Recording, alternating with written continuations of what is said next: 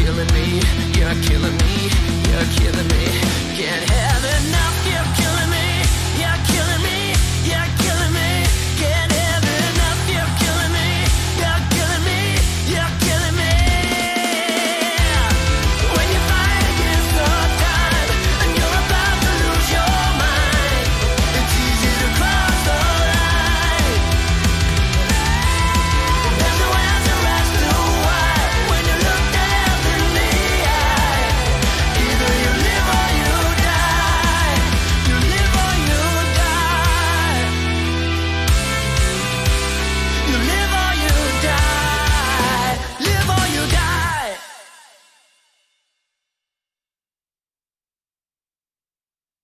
Howdy, good evening. Shout out to the USS Carl Vinson, to the crew.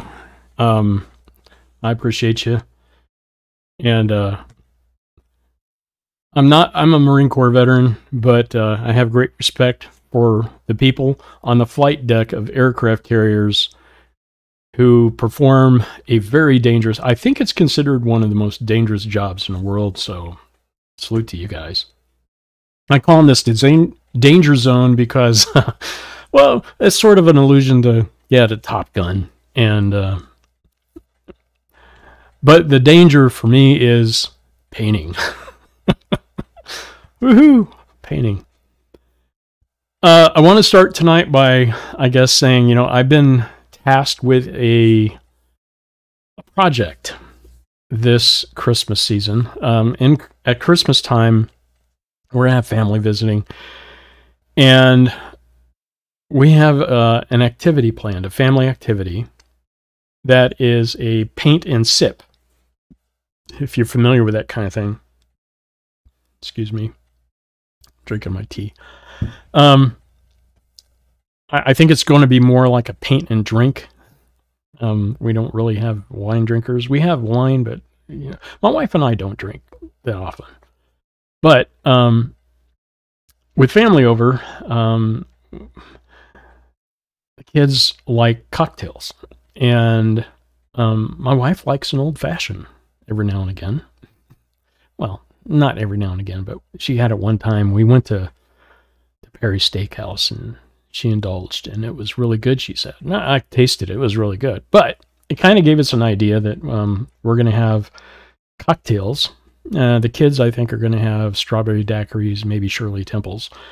But the adults are going to be engaging in Mules or cocktails. We've made a list of ingredients. I have to procure them next week sometime. I'm not going shopping the rest of this week, that's for sure. But I live in Texas, and it's crazy out there. I don't know who else is having a logistical nightmare, but in Texas, I haven't seen it. There are tons of people out there. Matter of fact, I went driving today, and I saw, I think, at a stoplight, and looking around me, I saw like 4 cars from California, 2 cars from Michigan. There was 2 from New York. I mean, it was everybody but Texas, and like everybody's moving here. I wonder why. But anyhow, paint and drink. And my task is, my wife's really into gnomes, Christmas gnomes. So this year we're going to be painting a Christmas gnome. I have sketched a gnome a few times. I have my wife bought a figure, so something to give me an idea of a gnome. But then she went out, I think, to Marshall's, and she bought this. And this, I think, is what I am going to try to not copy, but I'm going to use this as the example. My example to create. All right, here we go. Can you see that? Yeah. All right, that is a Christmas gnome. I think she bought this at Michael's. I like it. I'm really enamored by this. This is what I had an idea. This is what I was thinking of when I thought of a Christmas gnome. Is sort of a gnome in a Santa suit with trees. This is it. So this artist, I don't know who created this, but it's one of these mass copy things, you know, you get at Marshall's. So props to the creator of this Christmas gnome. It's giving me inspiration because I'm going to not replicate it. I'm not going to copy it per se, but I want to have fun with this. And I want to talk about a little bit about this channel. So that's my challenge. And it kind of brings up another thing, because I like to paint with oils, and my wife can't deal with oil paint because of the smell. I've tried oil paint, you know, water-based oil paints, to get away from the toxicity aspect of that. That still was a problem. So I said, well, you know, can I do with acrylic, but golden open, which are acrylic paints with retardant, which kind of gives the flexibility of an oil paint, but the polymer, the plastic, you can still dry it fast. It's faster than oil, but it's slower than an acrylic. If you put an acrylic on canvas, you know, if you're a painter, you know, it sets within 15 minutes and a half hour, sucker's dry. But it gave me an idea, having 8 people, maybe 10, maybe 12. It could be as many as 12 people, but I'm planning on 8 sitting around the table and painting the gnome and drinking. Before I do it, I'm thinking that it'll be interesting, because what I'd like to ask everybody's permission is to film it. If they'll agree to that, then I'll show everybody what happens during this time. But here's the deal. I have a whole bunch of this. This is acrylic paint that I bought at Hobby Lobby, and it's, you know, it's beginner paint. But I have a whole buttload of it. I have red, I have green, I have white, I have blue, which are the colors that I need for that painting, the one I want to create. I'm going to use all these acrylic paints, so I can discharge them, because after the holidays, I'd like to stay in the acrylic realm, so I'm switching from oil to acrylic, at least until spring, when I can go outside, paint outside. So my wife has her system reacts to smells. I mean, it sends her system into a spasmodic attack, and we have to go to the ER. And she has severe intestinal damage due to cancer treatment, but her intestinal damage is not susceptible just to food, but anything that's stress. If something happens during the day that stresses her out, it can cause her system to happen to an inflammation event, put it that way. And sometimes the medications that she has prescribed by the doctors they're not very effective sometimes. So I'm trying to mitigate that by not exacerbating the smell issue. And I would prefer to paint here in my office, open the window and paint, but I know that the smell bothers her, so I have to find a different way. Acrylic paints are a way for me to do that. Acrylic paints are non-toxic. They don't smell, or they smell much less. She's never complained about acrylic paints when I painted acrylics before. So that's the direction I'm going. And in the springtime, I still have a whole bunch of water mixable and oil paints. And I have a balcony that's outside, and that's where I'm going to try painting outside, as long as I can keep the wasps away. That'd be interesting too. But that's what I'm doing. Now, with regards to this channel, I will admit that I have been very esoteric in this channel. I have posted videos on technology. I've posted videos on cameras. I've posted videos on computers. I've posted videos of me drawing, of me painting, of, just things that I'm interested in. Okay. Granted, I've done it. I've come to realize, if I want to take this seriously and help you, then you're probably subscribed to this channel for a reason, that I've given you a reason, some sort of feedback or something interesting that I've done. More likely than not, it was related to either a drawing or painting, me and my learning process of learning to draw or learning to paint, failing when I did that god-awful, I put too much retardant in my paints and it dripped. That was a big fail. So on this channel, I really want to concentrate on my creative endeavors in painting.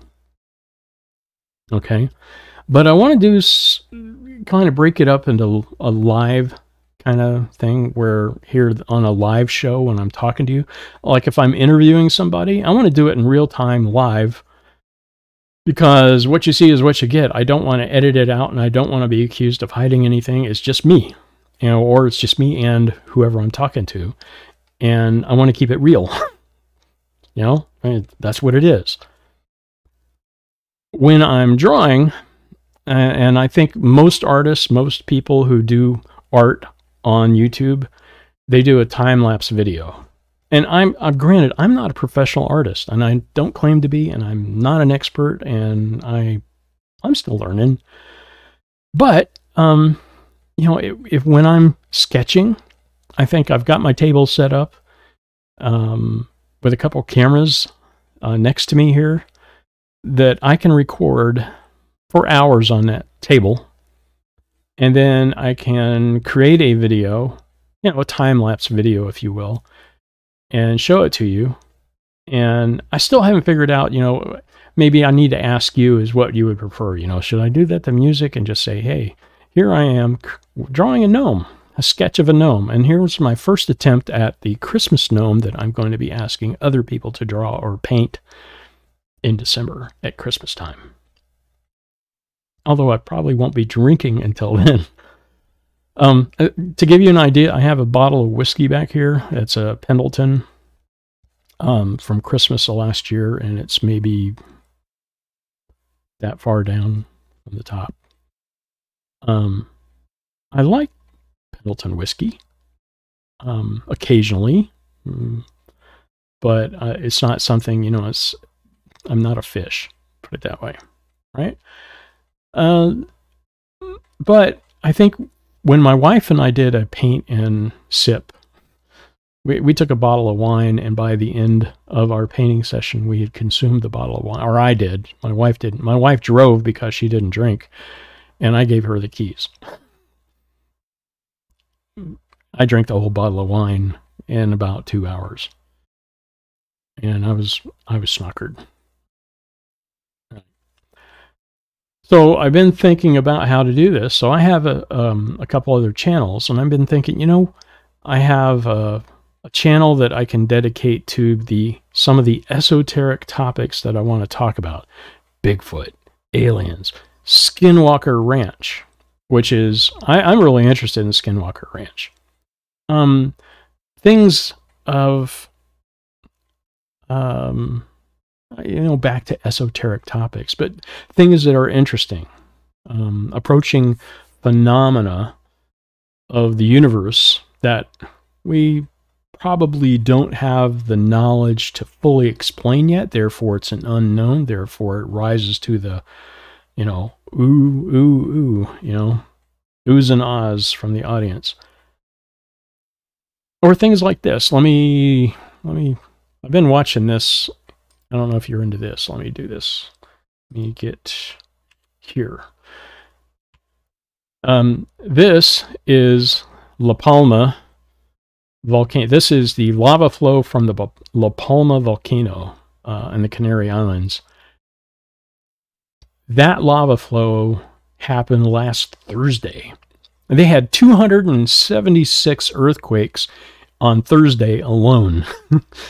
I think the largest earthquake was 5.8, and the range from 4.4 to 5.8, from 11 kilometers down to 30 kilometers down. It's somewhat shallow, if you ask me.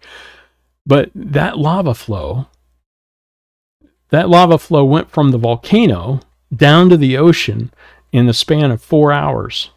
And all of the volcanologists on the island who were watching this volcano were taken aback that the viscosity of this lava was not really viscous. It was not a thick. I mean, it just, went down to from the mountain, 8,000 feet.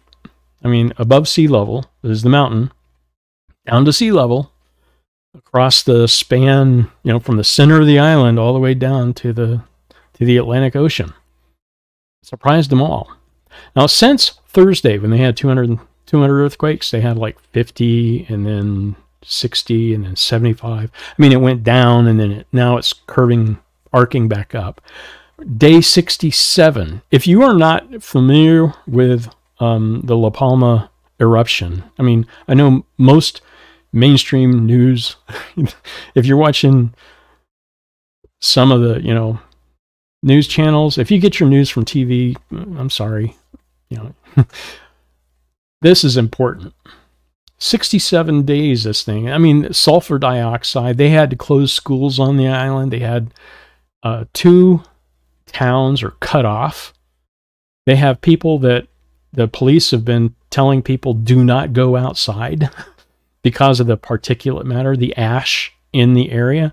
They have over 3,000 homes that have been buried in ash. If you don't know about this, on Thursday, when they had those 276 earthquakes, they actually started measuring land crevices in the land.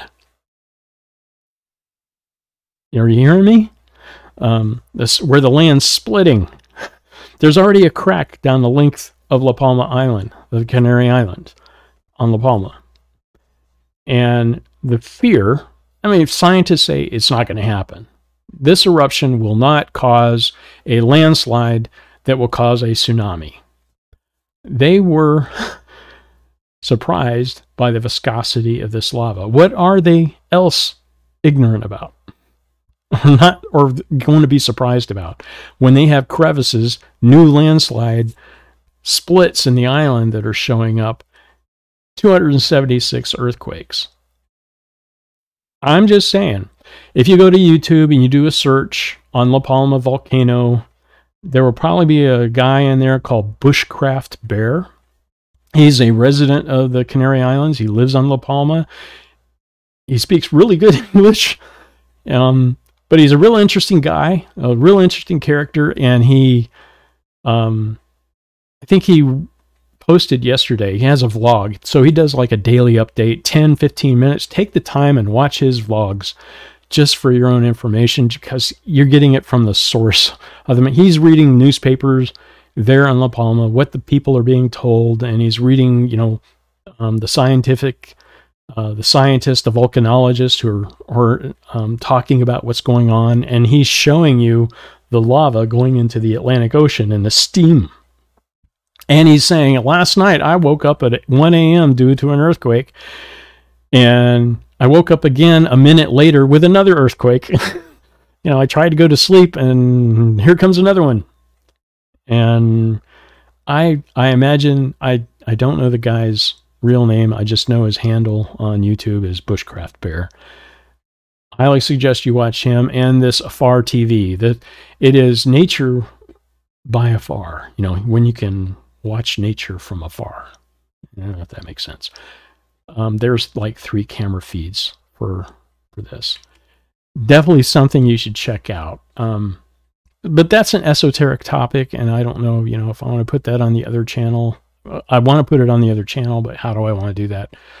I'm going to leave those questions from other channel.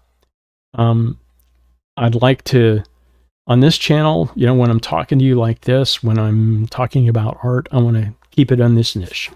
All right. And for the next month, from now till after Christmas, probably till through the new year, I'm really talking about the Christmas Gnome and this project. And some people, they try to sell things, merchandise and all that stuff, and they do vlogs and, do toy reviews and all that stuff. I'm not doing that. I want to show you a Christmas Gnome. I want to show you the fun that you can have with painting and acrylic, the challenges that I'm going to have, I've never, who would thunk me leading a family activity of a paint and drink, not a paint and sip, a paint and drink. I imagine there will be a few who I know about who may indulge in more than they should. I will not try to keep up with it. I may have a drink or two, and I think my wife may have a drink, maybe. I'm sure that others may have more. But I am going to procure, if the cocktails are good, I'm not a big drinker. I think my favorite drink is a hurricane, which I do on New Year's Eve. I like a hurricane. Typically we go to a friend's house, a party, and they have one of those cigar guys who rolls a cigar. He's a Cuban immigrant. Lives in Austin, and he uses Nicaraguan tobacco leaves. It's the only time I get to smoke a cigar is on New Year's Eve. Yeah, I'll do it. I think New Year's Eve, and I think, was it July 4th? One other party, but New Year's Eve specifically is this New Year's Eve party, and they have this guy, and he will make and roll have a core, but he rolls cigars right there, right in front of you. And one of the things I enjoy. Yeah, I'll do it. And have a, little... I abuse my whiskey. When I drink whiskey, I abuse it with ice. I'm sorry. That's what I do. But a cigar and a whiskey on New Year's Eve is sort of a tradition. I've done that the last three New Year's. The last two specifically were a little bit different, but hey, why not? But the Christmas Gnome is the danger zone for me. And what I'm going to try to do tomorrow is Wednesday, and then Thursday is going to be an off day with Thanksgiving. We've got a big family meal planned, but tomorrow I'm going to record myself sketching the gnome on some Bristol paper. And so I've been taking some art lessons, and I know the value now of doing a sketch of your subject, trying to get the light values and do it in a monotone with grayscale. And when you sketch and you try to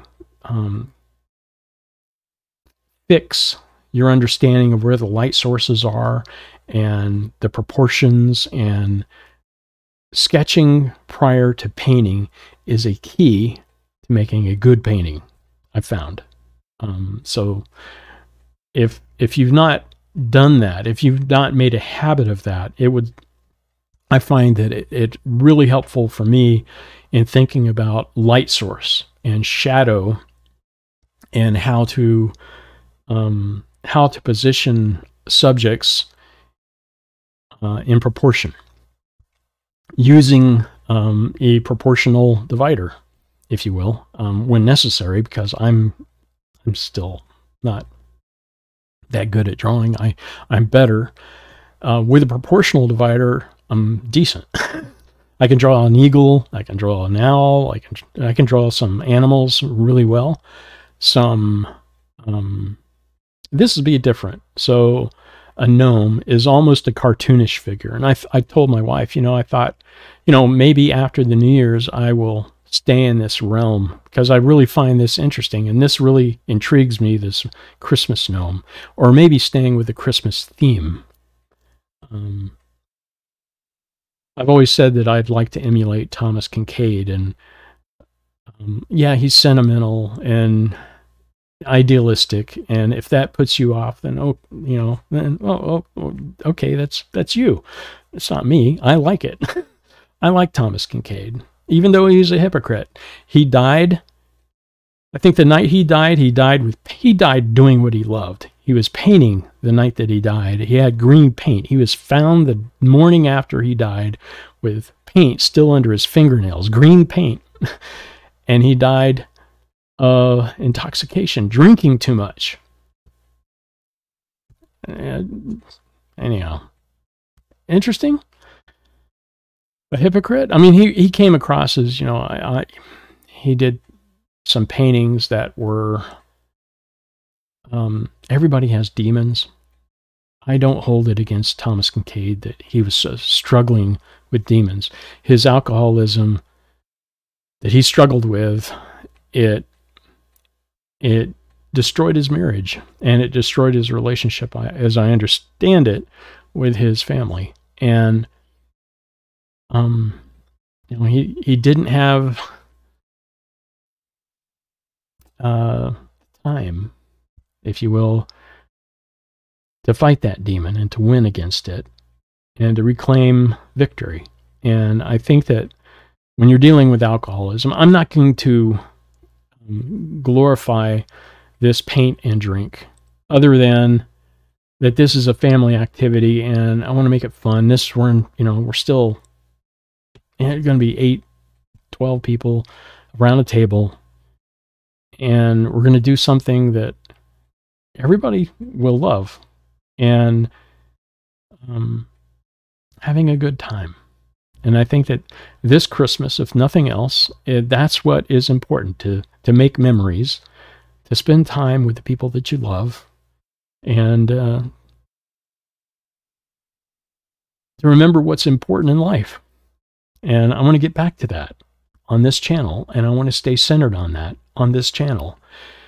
And the things that I love to paint, I love to create. I am in that creative space all the time, whether I'm writing, whether I'm drawing, or whether I'm painting, whether I'm trying to, you know, play music, either a guitar. I have a piano back here that I have yet to dedicate 40 hours a day. Yes, I did say that. 40 hours a day, 8 days a week. I'm going to do it. But, so there it is. And with that, I think that I want to leave you tonight a live stream. This is what you see is what you get. When I do this, I want to be totally authentic with you. I'm not going to edit out stupid stuff. I'm not going to edit out my mispronunciations, which I have a tendency to do sometimes. I just want to be here and now. 8 o'clock is going to be my normal time to do this. I will try to schedule these. That's some things I am realizing now. I need to have a production schedule if I want to do this, and do it on a certain night. So, you know, that's my challenge. And to do this in a way to take it seriously, so that this is beneficial not only for you, but by extension to my wife. And with that, I'd like to say, I hope you have a great evening and a very happy Thanksgiving. Spend time with your family, and take care. Until next time, I'll probably be drawing tomorrow, and I'll upload something. But until my next live event, see you later. Bye-bye.